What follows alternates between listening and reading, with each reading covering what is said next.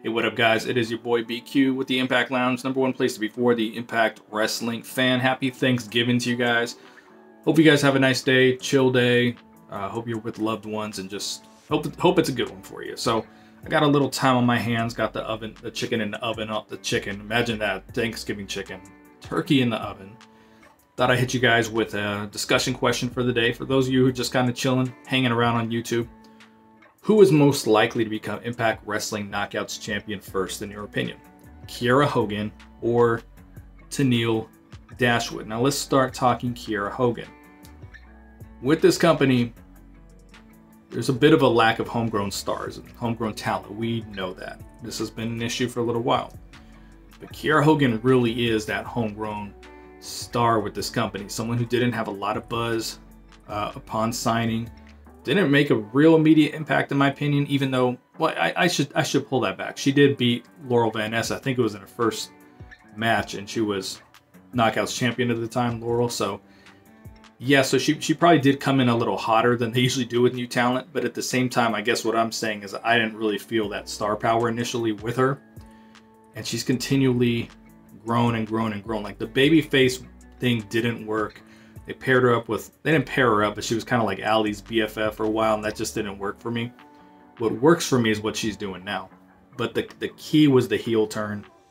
She was doing the thing with Madison Rayne for a while, and she just keeps getting better, like her confidence, her in-ring, her demeanor, her look.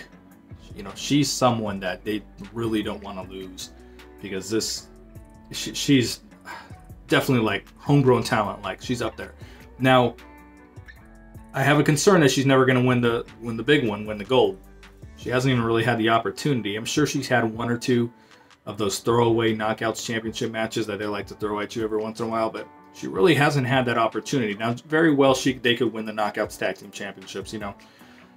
But as far as the Knockouts Championship, the singular title, the singles title, do you think she has a better chance of getting that before Tenille Dashwood? Now, Tenille, on the other hand, real big signing at the time it happened, didn't click right away.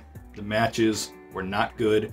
The character was not really good. Didn't really seem like she wanted to be there. She got the Bound for Glory Knockouts Championship match very quickly, very forced.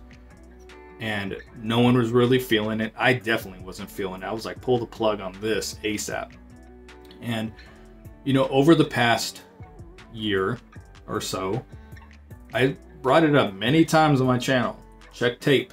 I brought it up many times. I was like, why doesn't she have an Instagram influencer gimmick? Instagram model gimmick? Why isn't she doing that?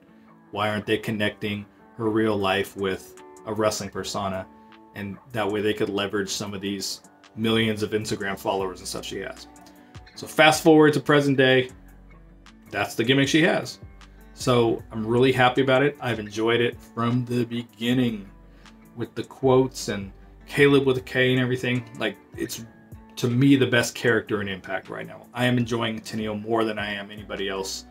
I'm enjoying Moose quite a bit too, but for me, Tenille and this gimmick with Caleb with a K is magic. It's gold. Their chemistry is amazing. And now she could get away with probably being the Knockouts champion. Now they're kind of teaming her with Alicia right now, which I'm kind of digging what they're doing there. But they're already out of the Knockouts Tag Team Tournament. Never really a contender to begin with.